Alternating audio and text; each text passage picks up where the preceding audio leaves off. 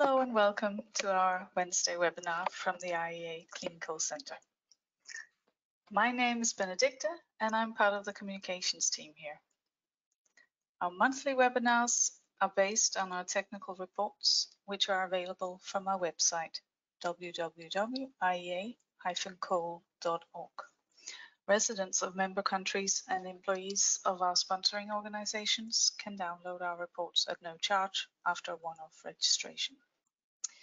I should just say, please type any questions to Ian as we go along and we'll try to answer them at the end of the webinar. The subject for today's webinar is Advances in Non-Energy Products from Coal, presented by Dr. Ian Reid. Over to you, Ian. Oh, thank you, Benedicta. Well, welcome to today's webinar from the IEA Clean Coal Centre. We last reported on coal products about 3 years ago, and since then there have been many developments in this topic. So I hope you find something of interest. As Benedicta says, please put in questions as we go along, and but for much more detail, the full report will be out in early April. Right. Yeah, I'm Ian Reid. I'm an author at the IEACCC, and prior to joining, my background was in gas oil, petrochemicals, and coal gasification. So quite relevant to this topic. Of course, coal's main uses are for power stations, steel, and cement. But the proportion of coal that's used to make products is approaching about 10% of the total now. And that's a very large increase, even from when I discussed this before. Coal products range from chemicals to extracting minerals, nanomaterials, and once transformed, these can be used in our latest technologies, the electric vehicles, wind turbines, new buildings. The largest sector, though, is coal chemicals, and that includes both pitch and gasification. It covers hundreds of products, including many household names, and also plastics and fibers. Since we last discussed this, the industry has taken a step change in scale. So why use coal as a feedstock? Well, it's a plentiful, abundant resource, and it is expected to remain available at low cost. It's now around $85 a ton for thermal coal. And especially for carbon materials, the high carbon content can be an advantage. Oil and gas are preferred for chemical feedstocks. And currently the oil prices are quite low, but they do vary. And LNG as well is very variable prices, as you can see here. And with the winter effects have spiked very high just recently. The electrification of energy is underway, and where a bigger proportion of our energy use will be electric for transport, mobile devices, heating and cooling, and mineral and carbon. The mineral and carbon products from coal can contribute to that change. And lastly, there's a rising population, currently more than 1 million more people every week. And the result is a massive pressure on the supply of raw materials for industry and buildings. When I looked at products from fly ash, the price of fly ash was rising around 8% a year, and cement around 6%. So, and I just noticed that iron ore prices have peaked this week. And that's all reflecting this huge pressure on building materials. So where can coal fit in?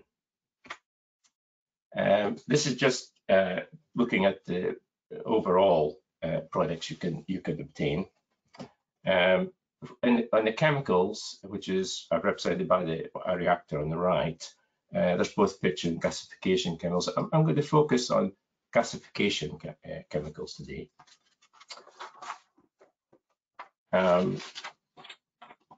The conversion of coal to syngas is then used to make plastics and fibers. And new capacity is making coal a world-scale resource of these products, where really it was a few years ago, it was really a niche industry. Graphene, I've shown there, a two-dimensional planar structure of carbon is perhaps the most exciting of carbon nanomaterials. Carbon nanotubes, that's long, thin tubes of carbon, are the first mainstream nanomaterial and now have a multi-billion-dollar market, mainly reinforcing plastics and fibers. But graphene is more versatile and has many more applications. It's a rapidly developing market and an important one for coal, as we'll see in this presentation. On carbon fiber at the top, last time I talked about it, it was more about comparing the properties of pan and pitch fiber. Pan fiber is obtained from petrochemicals, from propene and forming polyacrylonitrile. And since then, the adoption of fiber in the aircraft market is near complete. Even safety critical engine casings are made from fiber, and that gives an indication of the safety of using this material. To break into other markets, though, the price of fiber must come down. And given the link between pan and oil prices, this is probably only possible by adopting pitch fiber. And I'll look at the application for automotive and construction in a bit more detail. Activated carbon is important in the purification of liquids from water to chemicals. And the tightening of fresh water supplies is increasing demand for this key product. In the Ramco IPART concept, where coal mining and product synthesis will take place at the same location, avoiding transport of coal, the activated carbon is intended to be a base product. The use of synthetic graphite for electrodes, and here it's shown in a nuclear reactor, but also batteries. There's about 30 kilo of carbon in a graphitic carbon in a car battery. Has been a difficult market for pitch products due to sulfur and coal, but the tightening in availability of graphite and rising demand for batteries has regained interest in using coal pitch as a feedstock for synthetic graphite. Rare earth elements, I've shown this periodic table here, but it really is just the lignite and scandium and yttrium. The supply is entirely obtained from China, with some contribution from Australia and other sources. The growth in demand and the political issues around the supply of rare earth elements is making it more urgent to find other resources, and coal can be a resource. Yesterday, FT reported that China may increase export controls over rare earth elements, raising this issue. We just start looking at chemicals. This is the GE Texaco gasifier for coal slurries, an oxygen fire device to make syngas. When we consider coal to chemicals, the industry is focused in China, although there are more recent announcements for plants in Africa, India, Indonesia, and Pakistan. So the coal to chemicals sector is on a growth path. It's already doubled in capacity since our last report overall. And by early 2020, there were about 150 new plants, mostly associated with gasification, but also coal and tar upgrading and additional tar chemicals facilities. Between 2023, we expect a further increase of another 200 plants. The core technology is coal gasification to syngas, using reactors like these, although China is developing its own designs for their industry. The plan at the moment is adding about 10 million tons a year of methanol, and that can be converted to plastics and fibers. and I've given some details here. And I've also added in some information on SNG to supply a domestic methane market, ammonia for making urea, which is a combination of carbon dioxide and ammonia. Overall, it's a massive undertaking. It is impressive. It amounts to over 350 plants in China within the next few years, and the plants in their countries. So coal to chemicals is becoming a major player, and that leads to challenges. And I've got the main ones here. The first one is the industry competes with petrochemicals directly, and over the last few years, the oil prices have been very low. The carbon intensity from coal is greater, meaning CO2 emission is higher. And there's a global concern over waste plastic materials. If we just take these in turn, the analysts consider the break-even oil price is about $60 per barrel, and it just went over $60 yesterday, this last week. Although the expansion of chemicals, of coal chemicals, has taken place when oil price has been much lower. So that suggests there's more robustness to the price than we thought. The long-term projection for oil prices from a number of experts is around $50 to $60 per barrel, but of course it fluctuates.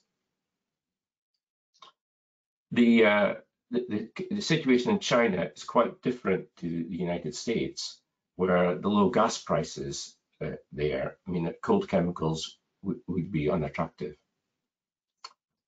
If we move to the high carbon intensity issue, to make methanol from coal, it's necessary to reject carbon dioxide. So the syngas from that gasifier I showed you is converted in a shift reactor to get the right proportions of CO and hydrogen. Over the whole process, depending on the product, the factor compared to petrochemicals is about 3 to 6 higher CO2 than oil and gas. The scale of emission is now about 1 billion tons of CO2, and that's out of a total emission in China of 11.7 billion tons. So we're rapidly reaching 10%, and we think there's another 200 plants to go in. The CO2 capture is relatively small and aims to be about 5 million tons over the next few years. But of course, CO2 goes into urea, as I was showing you earlier. There's a big issue, though. And the final part is plastic waste. It's common to both coal and oil industries producing plastics and fibers, but it's an issue of increasing importance. Plastics and fibers have been found in all water supplies, and there are moves by governments, including China, to reduce waste. That may affect what is produced and where in the future, with a significant effect on this new coal industry. Next, we're going to look at rare earth elements. And I've already mentioned the uncertain supply of rare earth elements, but put that more into context, that nearly all our new industries need these elements, whether in mobile phones, electric cars, wind farms. A 5 megawatt wind turbine needs about a ton of neodymium, and the next generation will be 19 megawatt turbines. And each electric vehicle needs a kilo of that element for the motor. So if we make 60 million electric cars a year, which is what is projected, and China is already planning 2 million this year, demand is set to outstrip the supply of rare earth elements without considering export limits. The rare earth elements are mainly the lanthanides shown here, and they're split into light and heavy depending on the atomic weight, and the heavier ones are somewhat scarcer. When we look beyond mineral deposits, certain coals were known to have high ppm levels of these elements, and that led to research programs to recover them. The focus now is on concentrating RE from coal wastes, either directly from tailings or from waters collected from mine workings. And research has already confirmed that this is technically feasible. The treatment of waste of special interest is, as in addition to avoiding new mines, removing these lantanides and other heavy metals present in the waste. It improves water quality downstream. And that's a big contrast to how rare earth element mining is currently regarded. There are new research techniques coming through which may help. Membranes that concentrate rare earth element slurries from acid mine waters, so that a more concentrated mixture can be treated in a refining plant. There are plasma treatments that increase the porosity of coal, making it more accessible to reagents to extract the rare earth elements. And quite excitingly, I think, new chelation ligands that are lanthanide specific. And that's possibly a route to change how all RE are concentrated. So that's definitely worth watching. The processes are there to concentrate RE, and the race is on to make these more cost competitive with mined rare earth elements and more environmentally benign. And so next, we're going to look at carbon fiber. And I've split that into construction and automotive. And the issue is that the pace of construction has reached unprecedented levels. And I've represented this by one of our new cities, Songdo in South Korea, which features the Northeast Asia Trade Tower in the center. The rate of construction in China, in particular, exceeds that of the USA during the 20th century, and has recently accelerated, confirmed by the record iron ore prices we've just seen. And as our cities are built using sand for the concrete, there's a shortage of river sand. Illegal extraction is now a multi-billion-dollar criminal activity. I saw something like $200 billion, which surprised me. How can coal help then? Well, carbon fiber products made from coal pitch offer a new material that can be tailored for many different applications. Roof tiles that can replace terracotta or asphalt tiles, alternative insulation materials, rebar that can replace iron, reducing corrosion risks, fiber wrappings to strengthen existing structures. There is potentially a revolution here on how construction materials are used. A key issue has been how will carbon fiber behave in a fire situation. And because these materials are graphitic, they show good fire resistance. And there's even resistance to fire in the presence of open flames. And that's why carbon fiber is used for the jet engine casings I mentioned earlier, and also carbon foam materials are used as rocket engine exhaust cones. So there's a lot of potential there. Strong and lightweight fiber insulation materials fit well with a strategy to have passive building. Half of our energy use is in heating and cooling buildings, and so carbon fiber products could make an important contribution here. And the key is to get the price at a competitive level. The process are under development, but new products are already in the marketplace.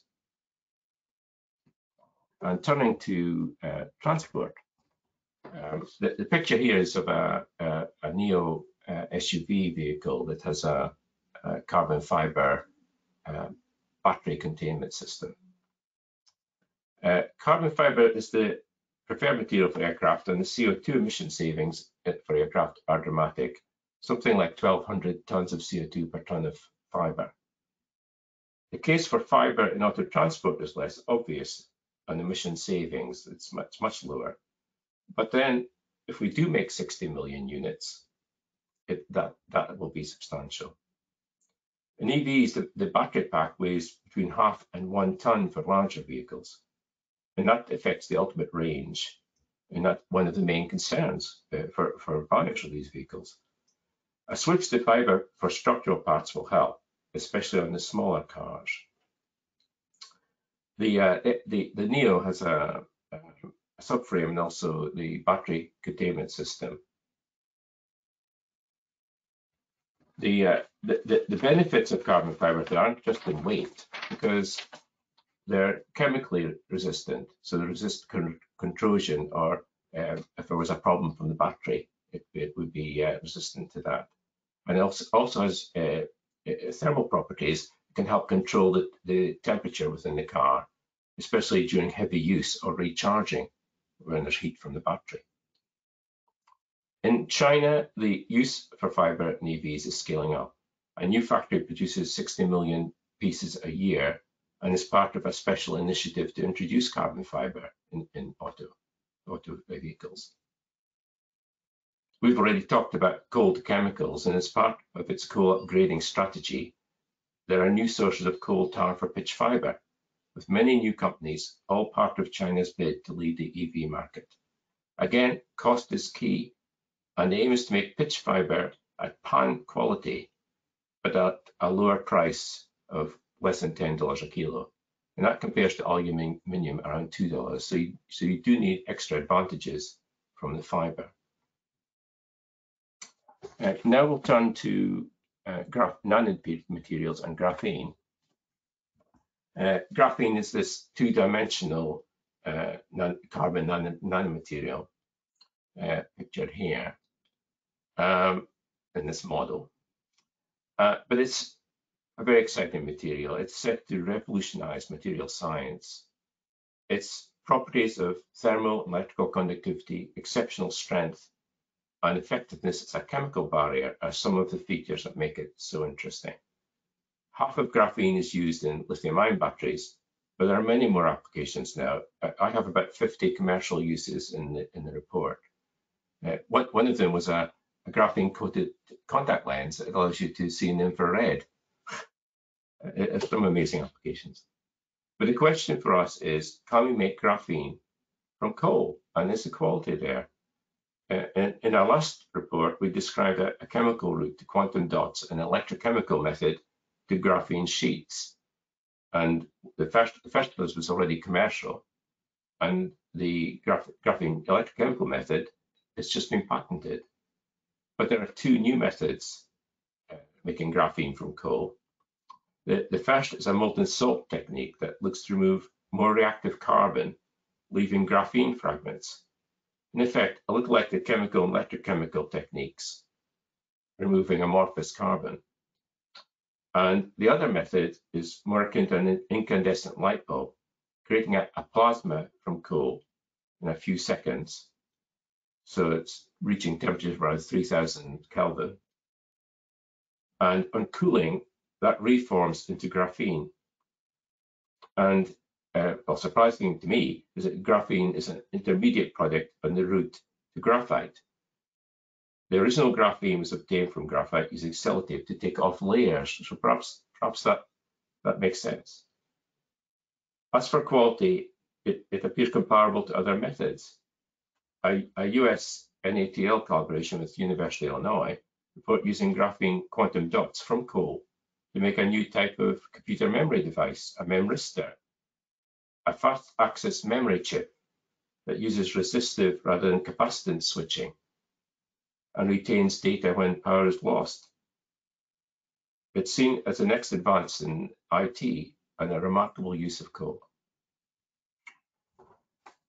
Right, from nanomaterials, we'll move to agriculture.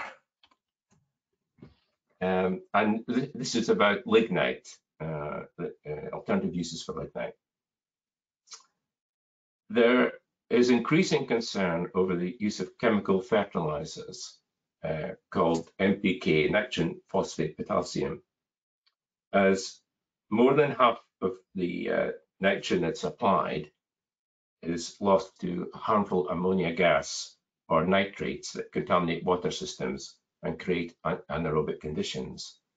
In fact, I saw one paper suggesting 80% loss. In the cold chemical slide, I showed a large new production of urea from ammonia and CO2. But there are moves in some countries to severely limit the use of urea due to the health issues. What alternatives are there? Well, we've known of ammonolysis of lignite to form a humic fertilizer. This product is gradually gaining traction, especially among organic farmers, and offers a way to use lignite, which can help to counter poor soil quality.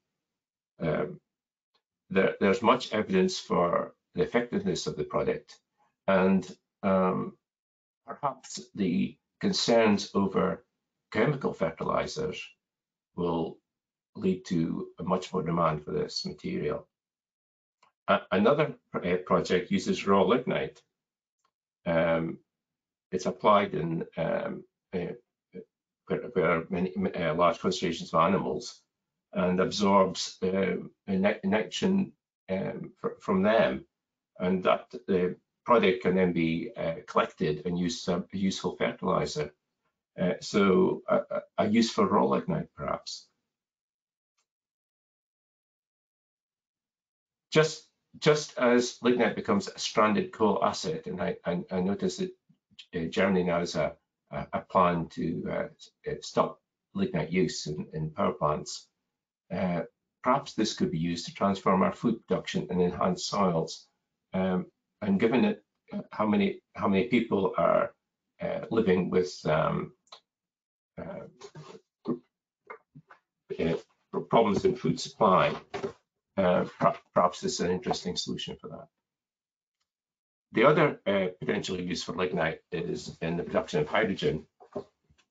And hydrogen is mostly used to hydrogenate chemicals and the production of ammonia, but the future use is for power and for alternative battery storage, for instance, or to power turbines.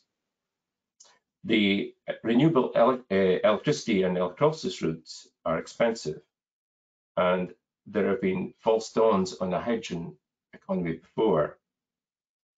An IEA analysis places lignite to hydrogen as the lowest cost route, about a third of the price of electrolysis. But 10 million tons of hydrogen production means 150 million tons of carbon dioxide sequestration. The most advanced project at the moment is in Australia, and that has met key targets. For gasification, there's a small pilot producing hydrogen. And of course, the Chinese chemical industry is already based on production of syngas from coal and lignite, and already produces hydrogen. So any issues there should be surmountable. The transoceanic transport of hydrogen is possible either through a chemical intermediate or as cryohydrogen, and the storage of Gippsland in Australia looks feasible and is supported by extensive geological analysis of spent fields. The conversion of coal to hydrogen and transport to Japan is essentially an interim technology to establish a hydrogen infrastructure while awaiting a breakthrough in hydrogen from renewable electricity, and that looks some way off just now. And I'm just going to complete the presentation with some that summarized some of these things. The growth of the coal chemical sector is remarkable and is now a world-scale competitor, producing a full range of chemical products. Processes are becoming more efficient and product quality is comparable to petrochemicals, but there are issues. the carbon intensity of coal chemicals must be reduced, and that can only be done by implementing carbon capture, which is easier than for coal power plants because of the concentration of CO2. Polymers and fibers production may have to adapt to changing demands, following a global focus on waste and the need to reuse plastic. The latest oil price rise means that coal chemicals now have an economic advantage over oil and gas. On carbon fiber, it's integral to aerospace applications already and has replaced aluminium in aircraft. And fire resistance was the key issue. Now we look to ground transportation and construction. Coal is an alternate, abundant resource, perhaps the only one of a scale to compare with concrete. And of course, the manufacture of cement is one of the highest industrial sources of CO2. It is impossible to get pan fiber prices low enough to compete in car manufacture, but it's believed that optimization of pitch fiber will get there. And the benefit of fiber isn't just for weight and electric vehicle range. Also, there's a lot of interest in hybrid pan and pitch fiber that can overcome quality issues with pitch fiber in the shorter term. And for graphene, it is really truly a revolutionary material, and in many ways, it's superior to carbon nanotubes, and it's likely to take much of their market. There are 4 pathways from coal to graphene now, and coal may be an advantaged feedstock in some cases. For instance, where coal's over 85%, the fast dual heating method doesn't require purification. And so this may accelerate the use of graphene, and lowering the cost is critical, as addition of small amounts in, say, concrete can remarkably increase the strength of the material, meaning we need less of it.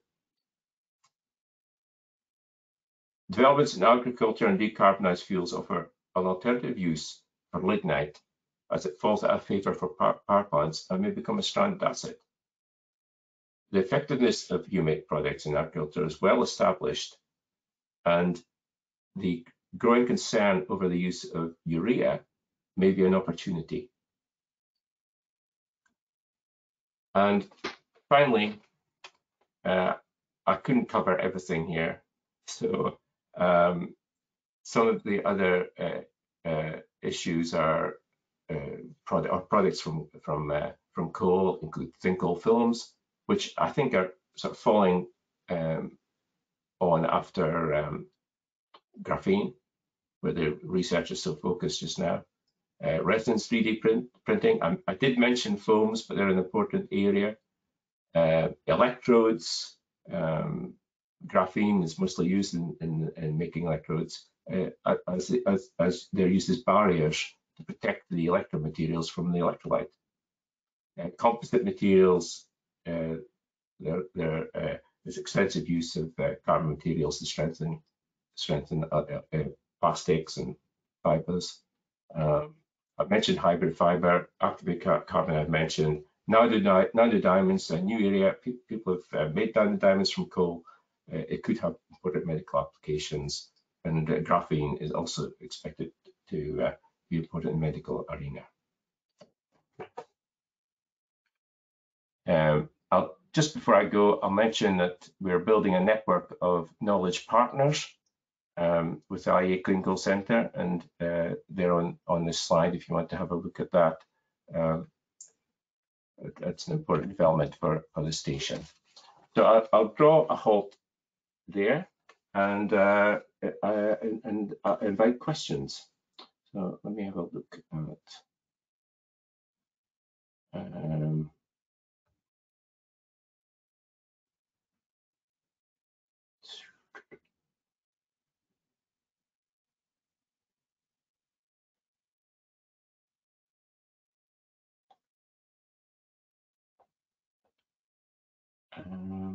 I'm just looking for the questions tab.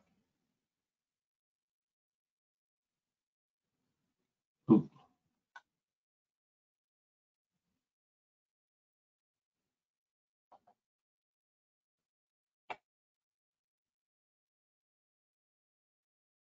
Oh, here we are. Right. I'm sorry for the delay here. How to dispose of carbon fiber material is the first question. The recycling of carbon fiber is at quite an early stage, but it is already being done. But mostly offcuts of fiber are recycled at the moment. But it's possible to recycle it. What coal ranking resource is best suited to graphene and carbon fiber? I'm guessing anthracite, but that is less in abundance than lower rank coals. Thanks. Well, the flash fuel heating method I mentioned will take any coal. And in fact, as a commercial plant in Canada is going to take plastic waste and turn it into graphene, which is very surprising. For carbon fiber, it's the pitch extracted from coal. It's going to be used to produce carbon fiber.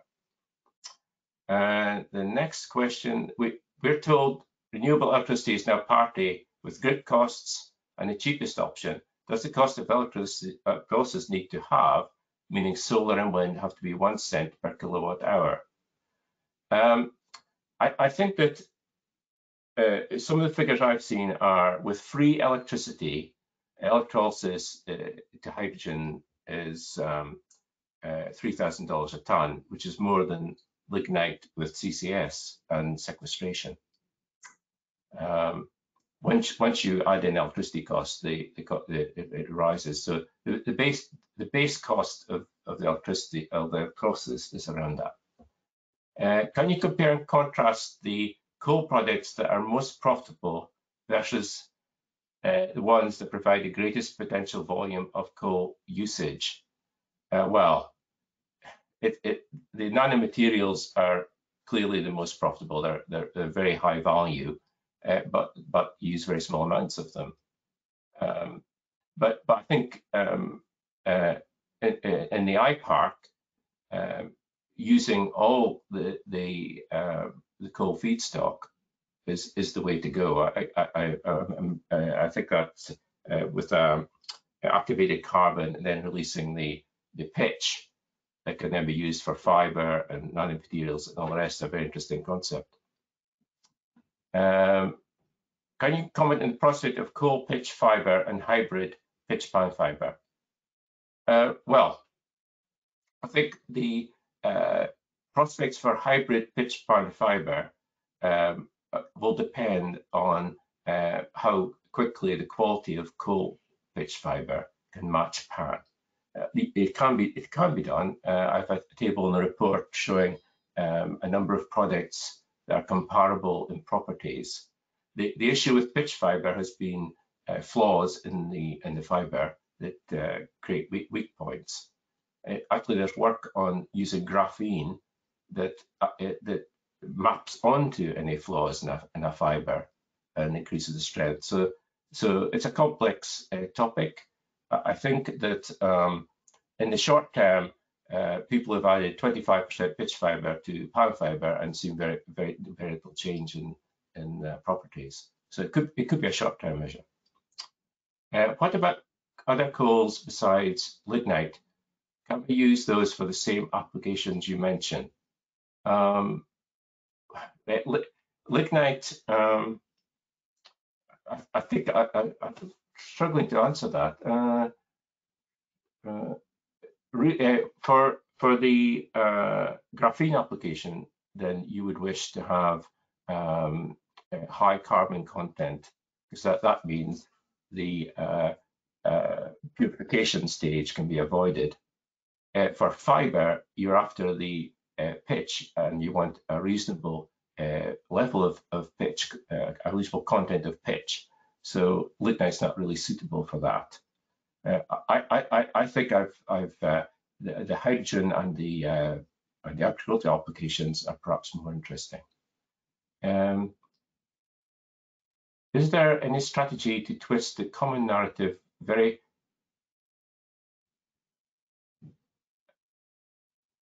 why is there a chance to change how coal is regarded?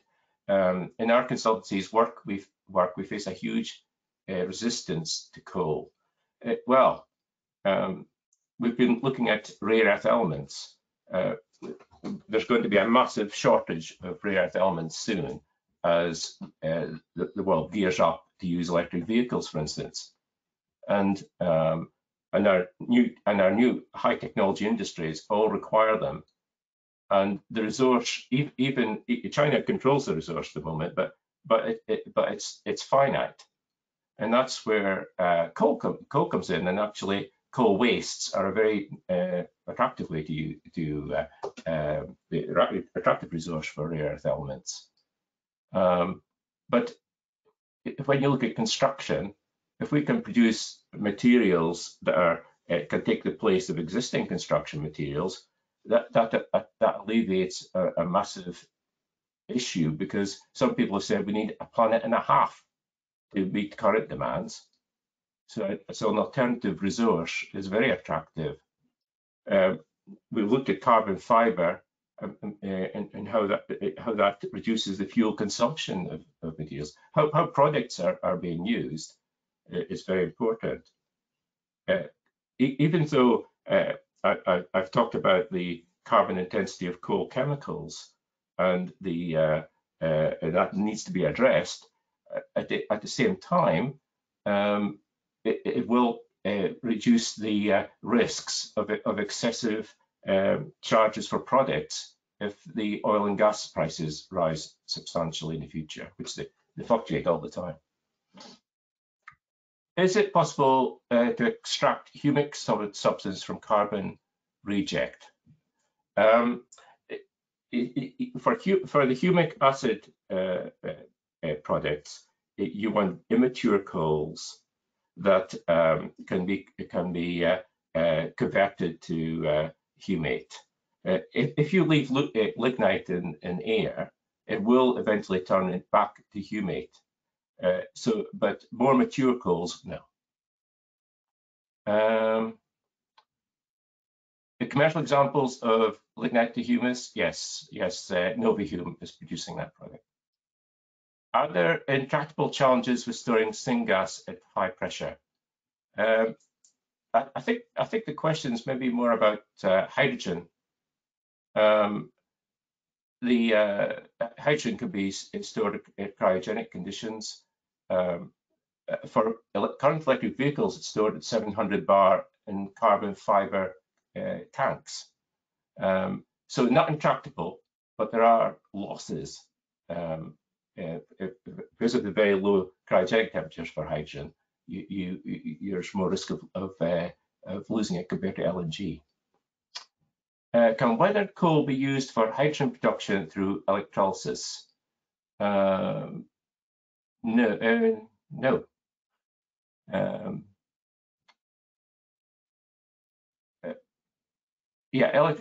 Electrolysis is conversion of water to hydrogen. That's competing with that's what's called green hydrogen.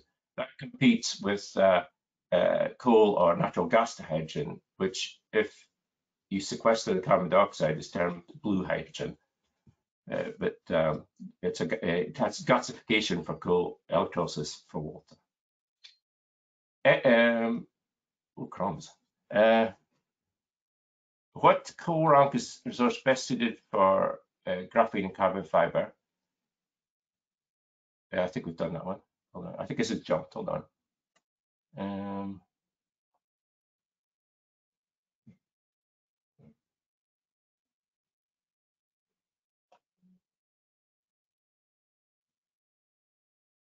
Yeah, a question about ash content in coal and how that affects choosing coal for production for carbon fiber. The best feedstocks will be low ash feedstocks, but they'll be separated out. If you extract coal tar pitch, you'll leave minerals behind. Of all the products from coal, which one do you think is the promising product economically and is the brightest prospect? I'll tell you what, all the projects I've talked about are on growth rates right now, from activated carbon to fiber to nanomaterials. Demand is rising because they've got attractive properties. Someone asked about the challenges about ash content in coal. Yeah, I talked about ash in my last study, and the issues of high ash in coal-fired combustion is fouling of boilers and loss of efficiency, and but extracting fly ash is becoming a very attractive product. In fact, it's rising in value steadily as the construction industry gathers pace after the pandemic. So a very complicated topic. And I think that brings me to the end of the questions. Thank you very much for all those questions. That were quite challenging. Benedicte. Thank you very much. Yeah, thank you very much, Ian. Left for me to say is just the slides from this webinar will be available to download from the webinar page of our website shortly. And the next webinar from us will be on Wednesday, the 17th of March, same time, presented by Dr. Andrew Mentioner. Thank you all for joining us today, and goodbye.